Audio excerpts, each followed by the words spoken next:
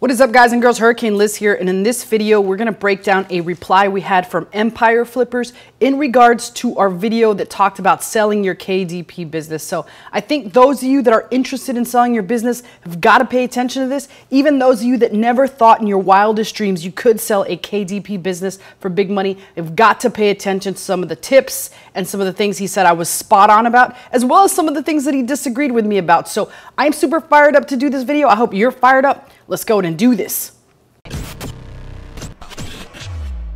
All right, so here's the response, and I've broken it apart into several different pieces because obviously it was a good, well thought out response, and I just wanted to make sure that I devoted a whole video to this because a lot of people out there have been asking, Liz, can I really sell my business? And my answer was absolutely. I can even put some bad words in there, but I'll choose not to. But let's go ahead and see what an expert that has done hundreds of millions of dollars in sales responded to my video that I did a couple weeks back. So Empire Flipper says, hey Liz, glad you enjoy our marketplace. It's a great place to get inspired at what is possible, even if a person's plan isn't acquisition just yet. First off, I agree with the general premise you're saying here. A brand focused approach, usually in the pen name for KDP businesses, is the correct path typically. And you'll note that that's what I typically recommend people do here on this channel, is focus on a brand niche approach, not only to get a long-term sales plan in place, meaning long-term you're looking at an acquisition, but also because of the fact that once you establish one solid character, guess what? People start to buy subsequent volumes of whatever you put out on that character. I always tease people about Bluey. I say he's a polygamist and he can create 2-3 different families and sell 4 to 8 to 12 different books just based off of the different families he's got in those books. I also talk about Little Blue Truck and Sammy the little bird. Sammy can take a dump, and guess what? People flock to buy that bird's dump book. So let's keep talking about what else Empire Flipper says here. You do see some of the shotgun approach working well still, but I think for long-term solid growth, having a niche focus for each successful pen name or handful of pen names is the way to go, which is what I've basically been saying here, rambling on and on about on this channel. So at least it feels good when an expert agrees with you. I'm gonna pat myself on the back. I think I did a good job there. All right, so here's what Empire says. I love the KDP business model. I view it as kind of the modern day publishing house, which he is correct. For those of you that have not started your very own publishing house, this is your opportunity. You can sign up for KDP free. It's not like merch. You don't have to get approved. That's a fantastic part. So brand new people, you still got a shot to do well in this market. So here's part 2 of what Empire Flipper says. Overall, your analysis on our listings are good, but there are some missing elements here. So smart people, pay attention here because he's about to talk to you about what I missed out on saying, and that's pretty rare when I miss out on something. For example, on the throwing shit against the wall to see what sticks, I wouldn't really say that is true for the business listing. There is the element of truth in that most entrepreneurs are doing some rendition of that before they find something with traction they can scale up. But as you get above, say, 2K per month, that kind of mentally tends to go away in favor of focusing on what is working. So I think a lot of what he says is true.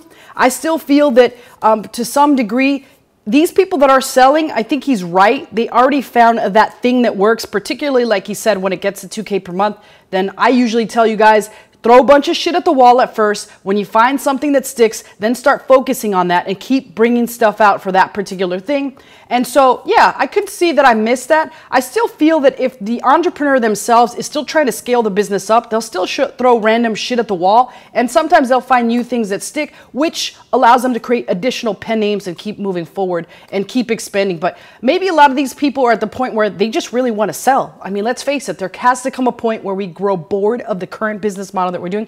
I grow bored all the time. That's why I create brand new experiments on how to make money online on this particular channel. But let's continue. And here he continues to say, I think this may be more of a fault on our end in that the listing for not mentioning that they have pen names too and that they have outlined SOPs. For those of you that don't know, SOPs are standard operating procedures. They show you how to do the business model step by step in a very picturesque format so that people that take over the business in the future and their VAs will know exactly how to run the business step by step. And what he's alluding to here is the fact that on a lot of the listings, I called out that there was no mentioning of SOPs whatsoever. So that made me think, maybe there's not SOPs. But let's go ahead and continue. Of course, all that more intimate information is shared with anyone who unlocks the business. And if your crowd is interested in just using the marketplace for some inspiration, I'd highly recommend getting a free marketplace account registered, as you'll get some more insights and better filtering options. So obviously, there are some listings that don't tell you upfront that SOPs are included, But in almost any big time sellable business, SOPs are a must because they will show the brand new owner how to take it over smoothly and flawlessly. So I do recommend, if you are creating your very own KDP business that you plan to sell in the long run, you should get started in creating standard operating procedures. If you don't know what that is, let me know below and I'll be more than happy to make some videos on how my team internally creates SOPs, including the way I never have to lift a single finger to make an SOP ever. It's absolutely genius, and I'll be honest, I've never made a single SOP ever. I repeat that again. So let's see what else Empire says. KDP businesses in particular really need solid SOPs if they want a good chance to sell. It's a more esoteric business model, and so much of the value is the system that the entrepreneur created versus, say, the raw traffic that might be the main allure for someone buying an affiliate site. So he's absolutely right.